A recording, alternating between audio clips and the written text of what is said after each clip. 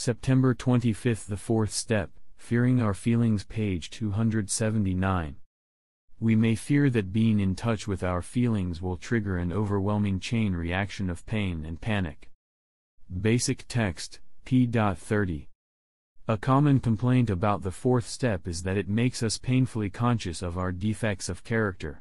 We may be tempted to falter in our program of recovery. Through surrender and acceptance, we can find the resources we need to keep working the steps. It's not the awareness of our defects that causes the most agony, it's the defects themselves. When we were using, all we felt was the drugs, we could ignore the suffering our defects were causing us. Now that the drugs are gone, we feel that pain. Refusing to acknowledge the source of our anguish doesn't make it go away, denial protects the pain and makes it stronger.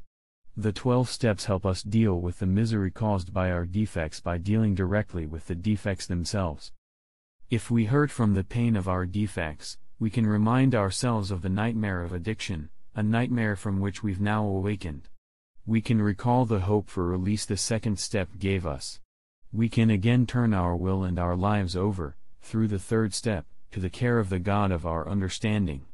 Our higher power cares for us by giving us the help we need to work the rest of the 12 steps. We don't have to fear our feelings. Just for today, we can continue in our recovery. Just for today, I won't be afraid of my feelings. With the help of my higher power, I'll continue in my recovery.